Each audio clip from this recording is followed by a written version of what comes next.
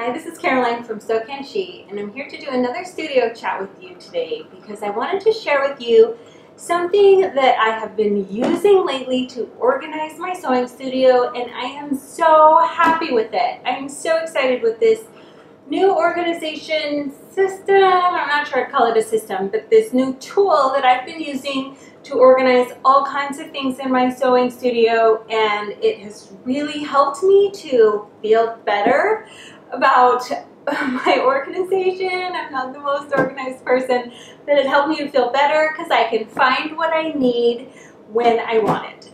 These are scrapbooking bins that I got at Michael's, but I also saw them online in several different places, including Target and Amazon if you don't live near a Michael's store. And let me tell you, these are great for so much more than just scrapbooking. And I only paid $5 each. So these bins are seriously the best deal on anything in my sewing studio by far. For example, here I have my latest collection of Tulip Pink fabrics. At one point I bought the half-yard bundle of the Pinkerton fabrics, and I used some of it for a quilt, I used some of it for a tote bag, I used some of it for some zipper pouches, and I still have a good amount left. And what I actually did last night was I took this case with my pieces of Pinkerville fabric. I have some large, some of them are still the half-yard cuts, a lot of them are now quarter-yard cuts, and some of them are even just little scraps. As I watched TV with my family, you see here I had my pincushion and I had my tape measure and I had little scraps of paper, and I just made little notes on each one and planned out how I'm going to use the rest of this bundle for my next quilt. So I really love that I have all of my fabrics for this collection all here in one place, and they're organized, and even if I change my mind and I don't want to make this particular quilt with it, I have them all clean and safe, and I can put it away or take it out and it's all good.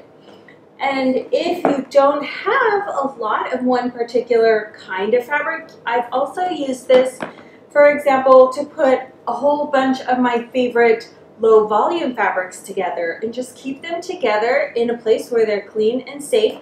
I can see what they are inside here, and this bin is not big enough, like I've talked about before. When we put our fabrics in the big bins, a lot of the times those get shoved under beds or back in the back part of closets, and you hardly ever get it out. In fact, you might never get it out again.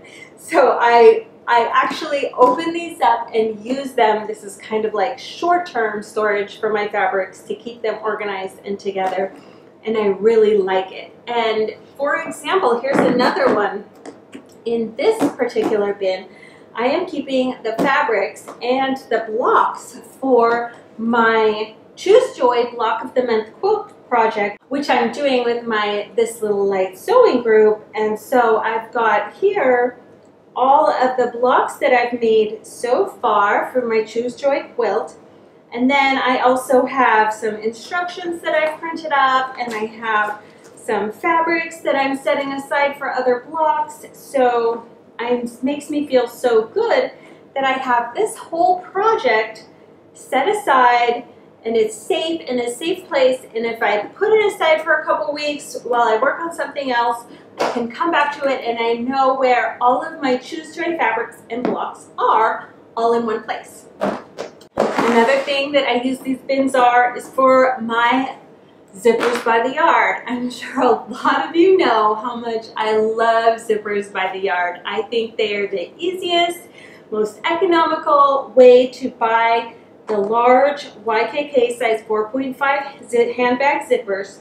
And you see here I have a whole bunch of different colors, and after I have opened the package and I have cut some off, then I just roll it up a little bit and put a rubber band around it, and I have all my different pieces of zippers by the yard. Plus, I have my little bags with my little sliders in here too. I also have some zipper pieces that are left over from projects that I might use for other projects, and when I want to make a zipper pouch or a handbag, I can come right here and find all my favorite zippers in one spot. And then finally, a lot of you know that I also do machine embroidery, and I have quite a large thread collection that I have amassed over the years. And this is a box of thread that I just keep next to my embroidery machine. So these are the colors that I use most often, or the colors that I don't want to put away in the cabinet because I think I'm going to put them back on my machine again soon. So here I am able to keep a bunch of spools of thread, and the bin is just tall enough that I can close it. Now they do roll around a little bit, but they don't really tip over. So this is just the perfect size to keep, I mean, for most people, this might fit their whole thread collection. But this just fits the ones that I don't want to put away yet. I'm keeping them next to my machine because I'm going to use them again soon. So as you can see, these scrapbooking bins are good for so much more than just scrapbooking. And you should know that I have bought all of mine, and I also have a whole bunch in the closet behind me because I use them. I can just stack them up on the shelves. I have bought all of these for just $5 each, because if you keep an eye on these at Michael's, these are one of those items that come on sale pretty regularly, and the lowest price point I've seen them at is $5. They might go even lower for Black Friday. We'll see. I also saw these same scrapbooking bins on Amazon for 6 for $30.99, which is pretty much the same price. So if you don't have a Michael's near you, or your Michael's doesn't happen to have these bins on sale right now, I can tell you, you will go through 6 and fill them up with different things around your sewing or craft room, and then you'll order 6 more. Like 6 is nothing. I probably have 20 total, and I am using every single one of them. So I hope that you enjoyed this little tip.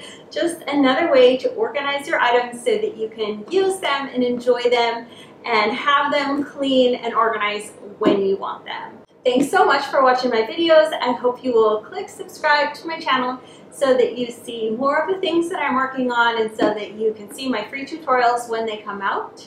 Have a great day, and I'll talk to you later.